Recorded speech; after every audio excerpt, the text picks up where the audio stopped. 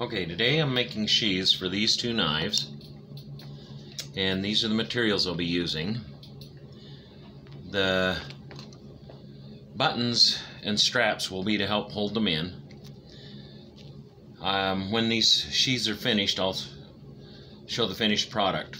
To start, first things I have to do is this is for the smaller one. This strap needs to be stitched to the back here to make a belt loop. Then this smaller strap will be stitched on like this. Then a button, one of these brass buttons, since the fittings are brass,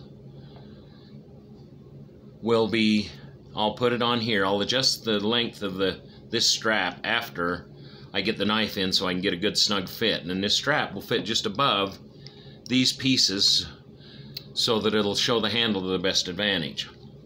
This one is similar, but it will have a wraparound strap. It'll come like this, and which I couldn't do with the smaller one because the bottom of the guard here is too small for that to work, but it'll work well on this one. To hold them tighter in the sheath, I put these little leather pieces inside the sheath. They put pressure on the knife, plus they're almost as wide as the guard this way, so they'll push the back of the sheath away from the knife and help it fit better in the sheath, and it will help hold it tighter. This will help hold the sheath blade retention. That's what I did with this one. You can see the thick leather piece in here.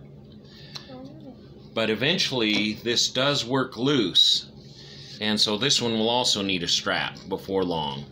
So after a while this will work loose, so I will put a strap here on this one as well.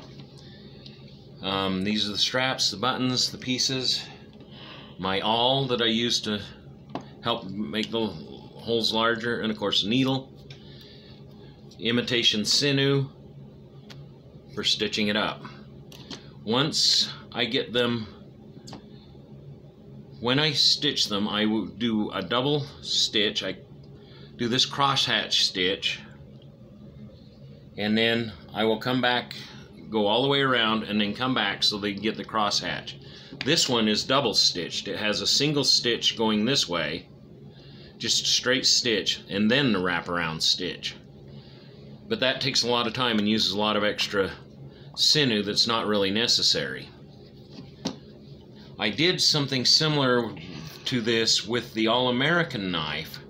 However, that knife has such a heavy handle that even with this leather piece here, it won't stay in the sheath very well. However, I did put a strap on that sheath to help, that'll hold it and catch the guard so it won't fall out.